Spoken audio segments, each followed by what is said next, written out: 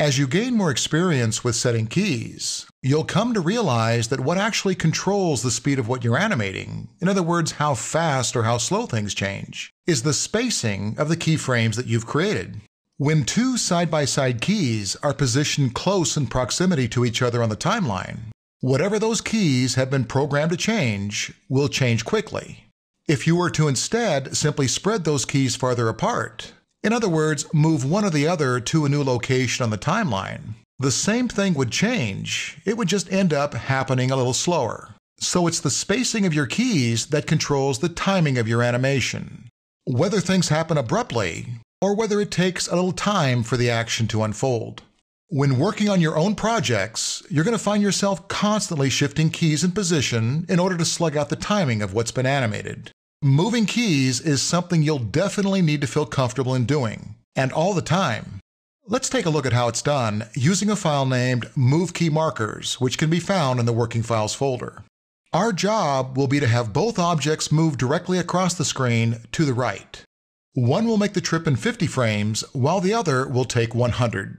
Let's go ahead and select the top green marker and we'll activate AutoKey. We'll now move to frame 50 and slide the object directly across the screen to the right-hand side. Looking down on the timeline, you'll see the two keys that have been created. Let's now go ahead and grab our time slider, scrubbing from left to right. Okay, now we'll select the red marker, moving to frame 100 and sliding it to the right-hand side also. So both objects are traveling the same distance. Let's go ahead now and play that back with the /. Notice the green object on the top is making its way to the other side of the screen much quicker than the red marker below it. Why do you think that is? Well, what's controlling it moving in the first place? It's the keyframes, right? And that's exactly why it moves faster. The green marker was keyed to go from one side to the other in 50 frames, while the red marker on the bottom was keyed doing the same thing, but instead over 100 frames. So it's the spacing of the keys that controls both objects' speed, or rate of change in other words. If we wanted the top object to move at the same speed as the bottom, we'd simply want to move the top marker's second key, because that's the one that stores its position on the right-hand side of the screen. We'd want to move that key to 100. Here's how that's done. Let's go back and select the top marker, then locate its key at frame 50. We can then select that key by clicking directly on it. It'll turn white as a result. Positioning our mouse on top of the key, you'll see the cursor change to a two-way arrow. When you see that, you're ready to move the key. Slide it now from 50 to frame 100 on the timeline. Now once you've done that, let's return to the front of our animation and play things back. Moving the green marker's keyframe at 50 to 100 now has us matched up in time. If we like the way that both markers reach the far right side at frame 100, but we wanted the bottom marker not to leave its starting position until, let's say, 1 second into the animation, how would we do that? Well, it currently starts its trek to the right at frame 0. We'd simply move that key back to frame 30. Let's do it. We'll select the red marker, locate its starting key at frame 0, moving it to frame 30. Let's go ahead and play that back. Now, both markers arrive at the right-hand side at frame 100. The bottom one simply waits 1 second before making its move. And because of that, now has its keys spaced closer together, making it move faster to reach the other side. Let's take a look at another example. This is a file named MoveKeyTeapot. It can be found in the Working Files folder. Let's say that we want our teapot to spin and look the other way over 2 seconds.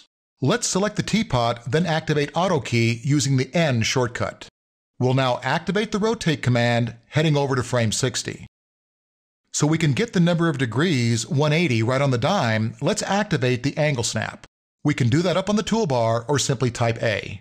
Okay, let's grab the blue ring on the transformation gizmo and spin our teapot around 180 degrees. As you're rotating, you'll be able to see the number of degrees both above the gizmo and down below the timeline. When you have things in place, we'll return to the first frame, playing things back. Let's say that we're thinking it's rotating a little too fast. We like the fact that it's going 180 degrees around, we just think it's doing all that a little too quickly. What'll slow it down? Moving its back key back.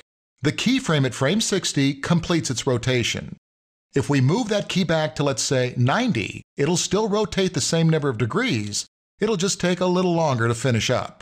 Let's select the keyframe at 60 on the timeline, moving it back to frame 90. Once we've done that, we'll play things back. Notice how it's now spinning slower, having a longer time frame in order to do what we've asked it to do. If we like it completing its rotation at 90, but want it to start spinning around a little later in the animation, well again, it's just moving a key. This time, taking its starting key at frame 0 a little farther back along the timeline. Let's say that we'll hold it for 1 second before making it spin. We'll select the keyframe at 0, sliding it back to frame 30. Let's play that back. Now, what about this? Let's say that we still want it to take 3 seconds to finish its rotation. Well, frame 30, with a 3-second spin, takes us out to frame 120. So now we don't have enough time on our timeline. That's not hard to fix. We'll simply add a few more frames. Let's head back down to the right-hand side of the interface, opening up our time configuration. Now we can do that by either clicking on the icon or right-clicking on any of the playback arrows. On the left-hand side of the dialog, about halfway down in the animation section, we'll change the end time to 120. Once we've locked that in by pressing Enter, we can say OK. With our additional frames now down on the timeline, we can select the key at 90, moving it back to 120. Once we've done that, let's play things back. Now we've got our 1-second delay, then a 3-second spin. Let's try one more example. This is a file that can be found in the Working Files folder for this chapter called Move Key Path Deform.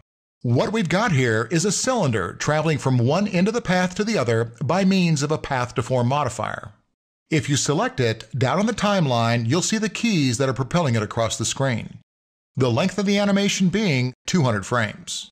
Let's say that we'd like our yellow object to stay where it's at for 50 frames, then travel to the other end, arriving there at frame 150. That'll require us to move both the front and back keys. Let's go ahead and do that. We'll start by selecting the key at 0, moving it back to frame 50.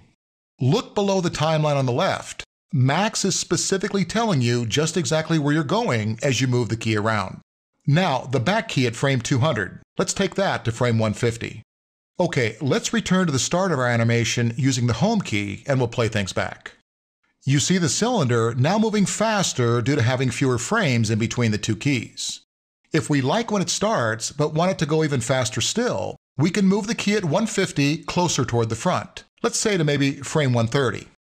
Again, below the timeline on the left, Max is giving you an update as to where the key is moving. Let's play that back and see how it looks. Now the cylinder has picked up a little additional speed as it traverses across the screen. Now, one more scenario. Let's say that we like the speed that it's going, we just want to take the entire animation a little closer back to the front. Now there's nothing holding us back from moving both keys at the same time. Let's do this. We'll window select both keys on the timeline. Then, grabbing the front key, we'll slide the entire animation back in time so that the cylinder starts on its journey at, let's say, frame 20. Why don't we now shorten our timeline using the Control-Alt right mouse combo. I'll hold the keys down, position my mouse around 90 on the timeline, then push to the right. When you see frame 100 matching to the right-hand side of the timeline, you can go ahead and let go. Okay, let's play it back again. So there you go with moving keyframes. Now, you're going to be doing it all the time, so remember the techniques and be sure to put them to use in your own projects. I'm going to save this up as Move Key Path Deform Completed if you'd like to take a look.